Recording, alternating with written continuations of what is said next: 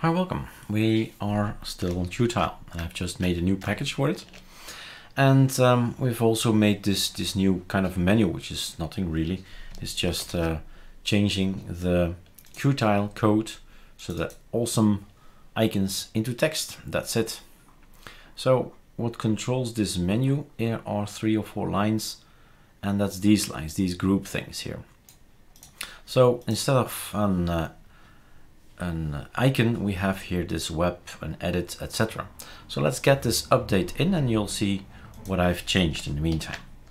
So updating my system.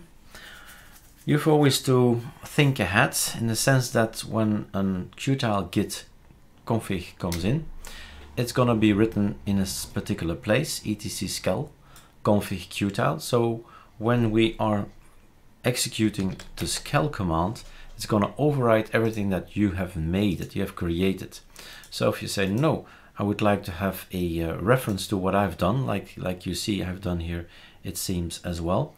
So if you want to have some references, then you need to do Ctrl+C, Ctrl+V. And you say, okay, this was my qtile. This is mine. It's whatever I changed, it's in here.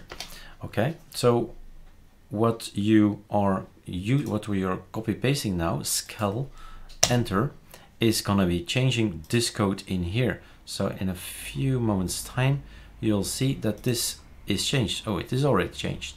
So this is what we have provided with a new package, and you can go check it out in the files here. So if you want to see what's the new package bringing, I always say use the power of meld. So right mouse click, compare, and compare the system. Super F, full screen, everything is the same except this guy. This guy is different, and I changed some extra icons. So these icons were already there, and I've added this particular menu now that we can add. It's just a hashtag away, put a hashtag here, delete it here, great. And I always also set, okay, it doesn't need to be monotone everywhere. Workspace 1 monotone, workspace 2 matrix, workspace 3 monotone, PSP, look, and 4, etc. So you can change it up any way you see fit, and that's why it's changed. So you see that it is possible to change it. So super F, I'm out of it here. So that's what changed, that's it. Super Q is quitting this thing, and we can quit this one as well. What's interesting maybe as well is the command backup skel, so the alias backup skel. Do check that out. Now that's one thing, so we can actually change these elements, and let's do this in this video as well, so that's included in the article. So this is something you can do, and then you delete this one and you delete that one and save it again, super shift R it, and there you go, you have now this element.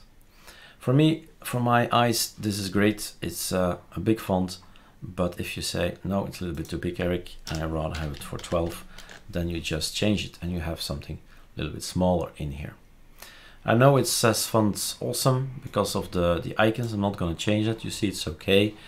But here it is, font not a sans, so you just need to copy paste it over or type it over, and then we have this, and well, I don't see much difference anyway, so it's probably going to rely on not a sans anyway.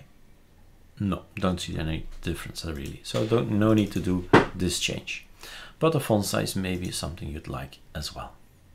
All right, so that's a new config for you guys, a new way to have another look on qtile.